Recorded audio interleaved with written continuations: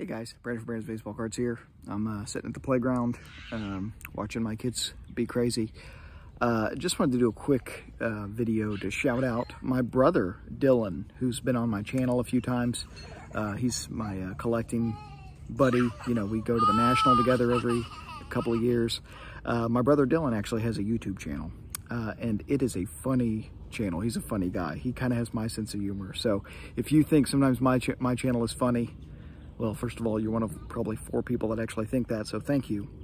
But if you happen to like my channel and enjoy my content, I think you'll really like his channel. And so if you could give his channel a sub, that would be really appreciated. I'm going to put a link in the description.